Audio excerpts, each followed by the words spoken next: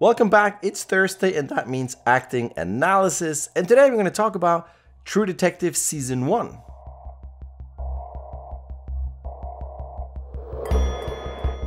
I was a big fan of Season 1, not so much Season 2, there were some good parts here and there, but I really like Season 1, and today we're going to talk about this specific scene. You're going to have a link in the description to the separate upload that shows the whole thing, and I'm going to go straight into the pieces that I liked. So as we have the scene, it's already awesome in terms of body language, how you have hands in pockets, these guys, the heads tilted. It's already telling us how much they are enjoying being here. There's something about opening a scene and having a character already in a specific pose that tells us something about their state of mind, their emotional place. So when you start your shot, be really mindful of how is my character posed. In a previous movie that I uploaded, I talked about body posture, how you can have a specific posture that gives us a certain inclination of how the character thinks and everything that you need to be mindful of when you start your shot. So it's not just your T pose, arms down, and then you just kind of move the character. Make sure that the character in its rest pose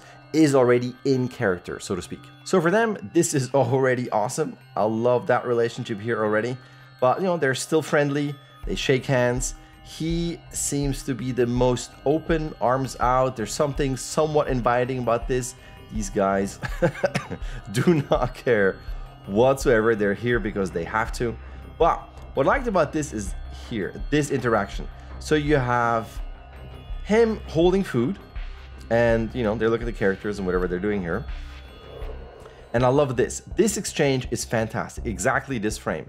He is passing over food. He just looks at the food because it's kind of in his peripheral vision. He will grab it and then that's it. But the cool thing is that he doesn't look at him. He doesn't look at him. And to me, this implies a certain relationship where this is not the first time they've done this. They're partners, they work together. He might give him food every Thursday or every day. There's just something, some routine that they have. And he comes in, here's your food. Oh yeah, here's my food.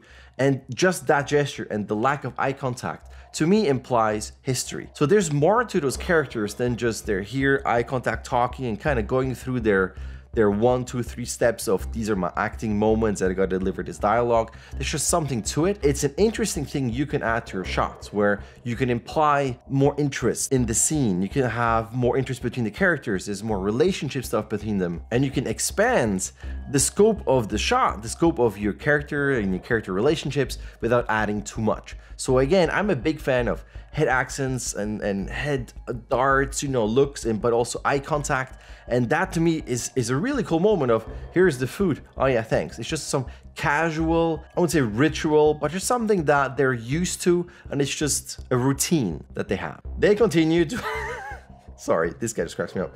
They keep talking, they have their business here. He keeps him up to date on what happens. And this is another section here that I love. I like how you have him looking over here. It's very clear to the audience. We got to look over here. He stops his movement. There's more movement here. And he just enough leaning to reveal this. It's interesting staging with him in the middle there. But I love what he goes, and drops that. He could just take this paper and go, oh, okay, they're here. Or, okay, slide it. But there's just some flippance type of, really?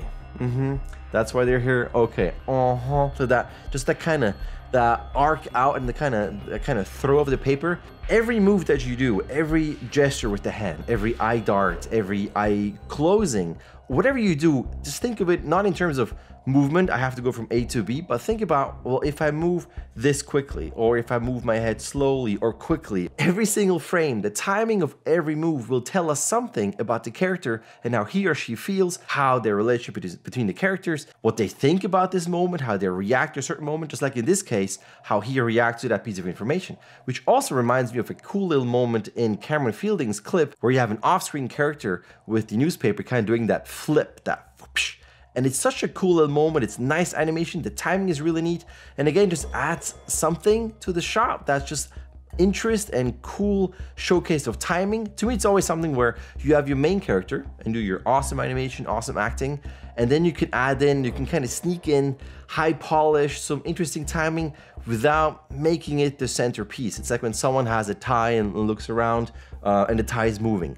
Or in this clip by Guillermo, where you have the nun playing, not playing, but kind of, you know, she's kind of nervous and she plays with that prop, and it's a prop that fits the character. It's something that she would have, but it's really well animated. The polish is really good, and to me it's not distracting, but you can kind of show off your detail animation skills with something that supports the character. That's just something that's part of the shot. And I like those little details.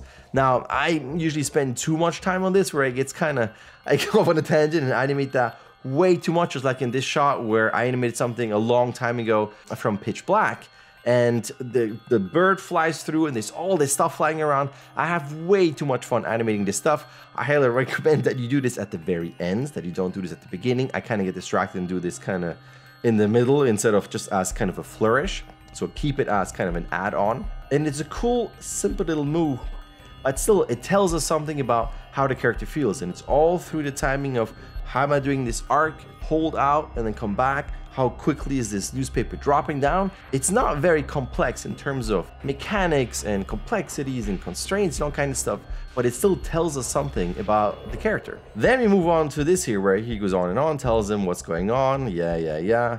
He agrees or disagrees, and the cool thing is, this is a simple detail, but again, it's something that can expand your shot, where it's not just this scene with this character and it's empty, it's a good composition, it's kind of in your thirds and everything has a little set, that's cool. But what I like about this here is actually this character in the back, and you don't even need to have her in the previous shot. If you just have a single shot that's this, you can still have a hand coming in and they talk in this scene, but they don't really have to. It could just be a hand comes in, coffee or whatever it is, beer, tea, chocolates, I mean, it could be whatever, right? But it's an additional detail where your character can say something and can perform, and while he or she performs, oh thanks, grabs this and continues. It's just additional business that to me is just interesting secondary action. There's going to be a whole F&A about secondary action, where I'm just a big fan of characters doing something where it's not just for the sake of doing, but like they're doing something that's part of their routine, their daily life. They're not in a vacuum like the, you know, that Matrix scene where it's just empty and there's presenting some performance to the camera. They're going about something in the kitchen, or they're folding laundry, or they're in the office grabbing things, or in this case, talking to someone and oh, thanks for the coffee. It just adds life to me. It adds like more to the world, not just a simple character in an empty room. There's just more to the scene. Interesting handoff that you can show in terms of animation, detail work in the fingers, in the posing, how he holds this cup. It could just be this, it could be something delicate, it could be this and go, and then just kind of that because it's hot. So again, you can show off whatever, like little character details based on a prop. I wouldn't just add a prop just for the sake of adding a prop. But I think in this case, it could be a cool little detail. So then he continues, same thing here.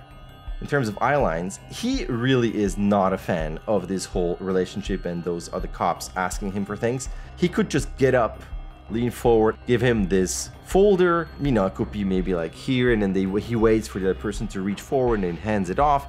But no, he just kind of throws it, but without looking. So if you look at this scene, you can see how he just throws it, looks somewhere else, no eye contact. He just disconnects from those characters. He completely disrespects them. He doesn't care what they do. His head tilt couldn't be further. He's going to start falling over, leaning over. But you can see they're not very happy about this. But I just love that little moment. Again, it's all about eyeline. There's so much you can do with you staring at a character. You're kind of looking away. There's something that I'm going to post in the future about ER. There's the Dr. Benton. He has this thing where he constantly looks away. He's never able to hold focus. He has no eye contact. He's either nervous, or he's embarrassed, or he's just not comfortable, or most of the times he's just kind of always thinking ahead, or always of something else. He's never there and invested in the characters that he talks to. That's a different acting analysis movie for a later point. But in this case, again, eye contact, awesome here. And then you got this little moment here where he has that, yeah, it makes you feel like real cops. It's that little, whatever, potentially inappropriate gesture you can interpret, maybe, who knows? Again, doesn't really care about them, makes fun of them. But what I like about this is that it's It's a gesture that's off screen. And one of the traps in animation is that you want everything to be very clean, real nice silhouette. Now, I'm not saying don't do it. It shouldn't be confusing. It shouldn't be a crappy silhouette. At the same time, not everything has to be all super clean in there. And I'm a fan of performances where the character is just in character, they just perform, and you just happen to frame it this way in a close-up, in a full body, and you just capture a gesture or not. And obviously, if it's an important gesture that's off screen and the audience misses the point, then that's not well done. But there's just something where you can have gestures that are off screen, you can still kind of get what's going on, you still understand the main action, the main intent in the way it's framed, just like in this scene from Warrior with Tom Hardy doing this pointing gesture off screen. So he does this type of thing, but it's off screen, but you can tell by the movement of the arm, how he takes the body, how he takes his head, there's something going on, and you can kind of guess he's probably doing something like that. You're not missing out when you don't see it, but it still adds something to the performance where you don't just have everything still, because that's how we frame it. So to me, I would always kind of look at what would be the natural performance. Even when you shoot reference, act it out the way you would do it, gesture or not, what's kind of the natural feeling for the scene. And then you look at your framing, I mean, you would kind of act it out based on a framing that you chose beforehand, but sometimes you kind of change your camera as you animate potentially. But I would look at what's a natural performance. If you need something very specific with something holding to camera or very specific acting moment with whatever you have, obviously frame it correctly. But there are moments where you can just do a gesture off screen, and then it's okay when you just have the intent through that gesture, but it's still off screen, right? It doesn't really, you don't really miss anything when you don't see it. Then after this is probably one of my favorite things. He is done with this conversation. He turns around and he turns his back towards them. He completely disconnects, like, I am done with this. And they have this moment of this leaning, like, okay, yeah, that's it. But they don't leave right away. They stare at him like, I can't believe he's such a turd. And what I love about this is just this, there's no audio. He just does this full on acting with his body, like, I'm done with you. But then I love this. He doesn't quite completely sit down. I mean, he does sit, but it's not a complete settle. Sits and holds, and then he waits. And again, there's no real eye contact. He just looks here, and it's kind of a look of, why are you still here? I'm looking back and going, sitting there going, really? It's not this, would you please go? It's kind of like, why are you still here? Okay, now I'm done. It's that type of thing. And I love that in this scene where you can see it again here. Sits down a bit, holds, and then he moves forward. And then he's done, which of course everybody notices, and he is even more ticked off, and the scene continues. So this sequence is not that long, but there's so many good things in there in terms of eye contact. When do you have it? Do you have it or not? Do you stare? Do you blink? Do you have interaction with other characters on screen or off screen? Do you have a natural performance that just happens to be framed like this, but you still do some gesturing that's off screen, but it's just a bit more natural that you just happen to capture like this? And then looks and gestures or behaviors or passing along props, just things you can show when you have two characters without actual dialogue. You can just imply a relationship by how they hand things off or how they look at each other or don't look, or whatever you can imagine for your characters. There's something that you can always add that's outside of your audio. Again, you've heard this probably many times if you watch all of my clips, that I'm a big fan of adding acting choices outside of when the dialogue happens, so you have more control, so you can add your creativity to your shots. There's more in this first season. There's another clip that I want to show later on, but that's it for now. Again, there's a link in the description if you want to watch the whole thing without any narration from me. If you like this, hit the like button. If you want to see more and be alerted by all the uploads, hit subscribe and hit the bell button. And as always, if you watch this whole thing until the very end, thank you very much, and I will see you tomorrow for an FNA if you watch FNAs. Otherwise, see you next week.